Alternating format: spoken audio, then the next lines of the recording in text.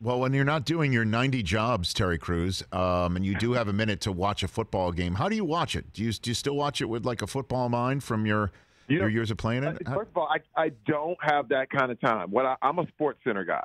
Literally, what I realized is that you can watch all the games by watching Sports Center, all of it, and you don't miss a thing. You literally did not miss one thing at all. If it was worth watching, it was shown.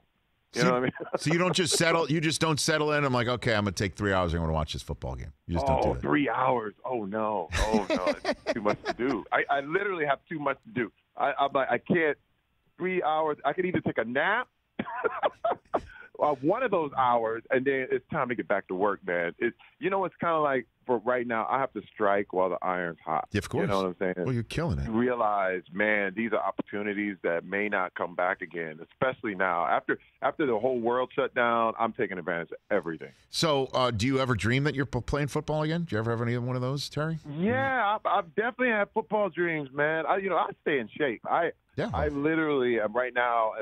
I'm in probably the best shape of my life. I'm 235, but I'm not in hitting shape. Like people forget, the NFL, it's fine as an athlete, but once you take any of those hits, it's like being in a car accident every quarter.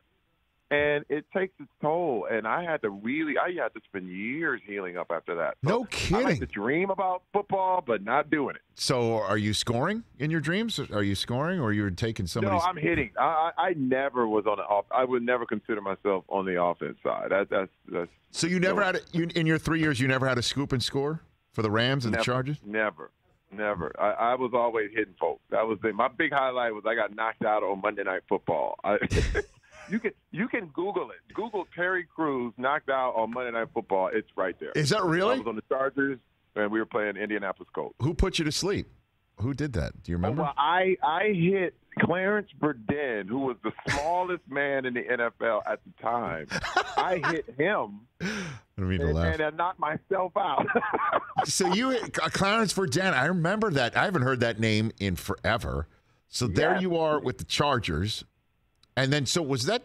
Were you on the team that made the Super Bowl, or were you? Is that the team? No, let me tell you, the heartbreak that is the NFL is that I was on the team right before that. Came back to camp, went all the way down the wire, and got cut in 1994.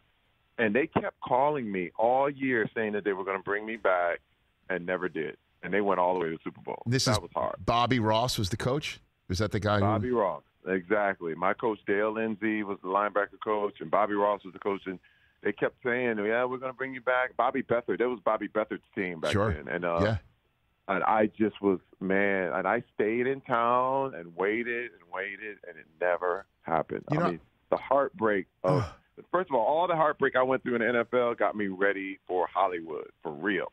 Yeah, because you get to. Well, you have to face rejection. I mean, Hollywood is rejection. I mean, if you can stand the rejection, you're going to make it, because it's all no. It's just all kind of audition. You never hear anything, and no one will ever tell you that you're not going to make it. Like they all say, "Oh, it's going to be great," and then they never call you.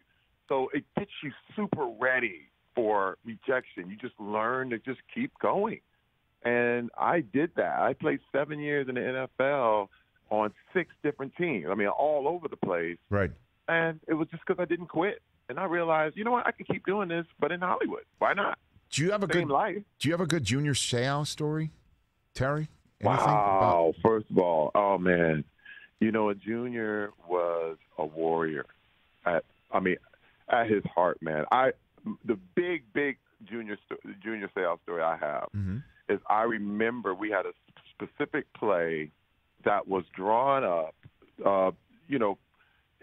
He was supposed to drop back in coverage, and it was like cover 2 or whatever. And he just decided he was just going to rush.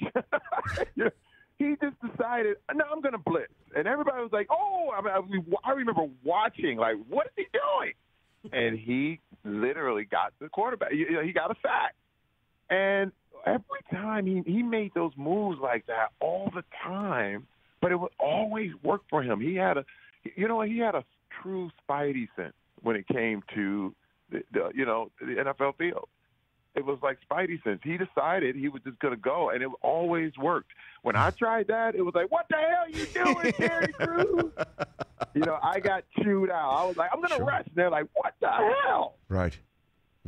I'm sure. I think I might have told you this, and if that's the case, then I'm sorry. But because, you know, all that time we did spend over the summer just waiting around to shoot. But I remember my first time I ever saw Junior Seau, Terry, was the Rose Bowl, USC versus Michigan. It was the last game in Bo Schembechler's coaching career. I covered it. It was the last thing I ever did as a member of the student newspaper at Michigan.